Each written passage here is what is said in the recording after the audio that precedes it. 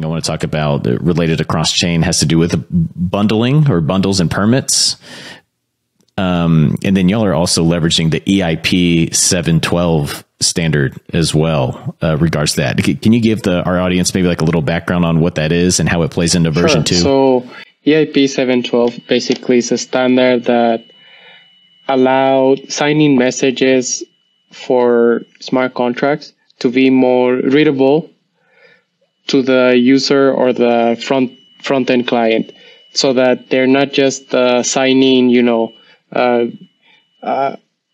a random hex string that they don't even know what it is.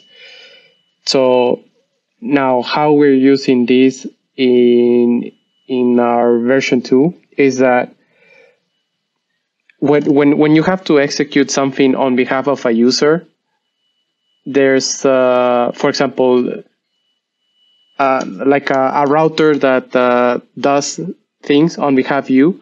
There's a security assumption that this router, you have to trust it, right?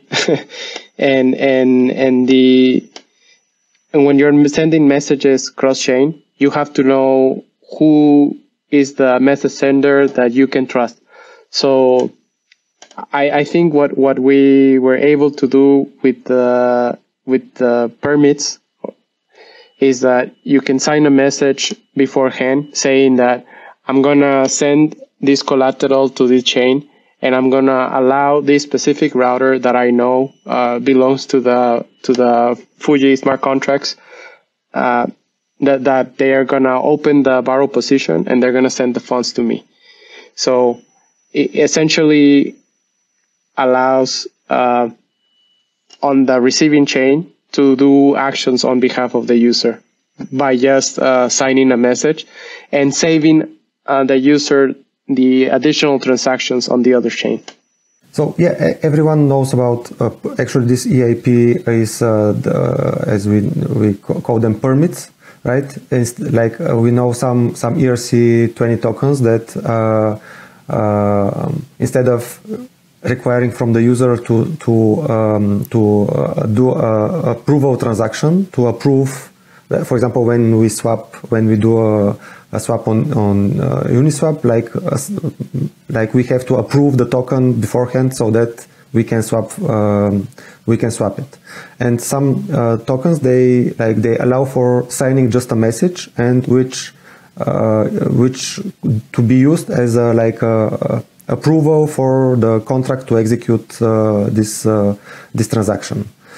And so this is like the base case of the permits, and like our challenge, the challenge for us was how to because the user in the cross-chain lending and borrowing, the user acts from chain A. And the actual borrowing, depositing and borrowing will happen on chain B. So by another contract that, as Dalgaro described, the user has to trust. And so that's how we came up with the idea that we can use the same mechanism for signing approval, but instead of for the approval for ERC-20 approvals, like we use permits for debt management. Like the user signs this message, we transfer it to the other chain and validate it on the other chain, and the user, like the contract is authorized by it to borrow on behalf of the user, to deposit and borrow on behalf of the user.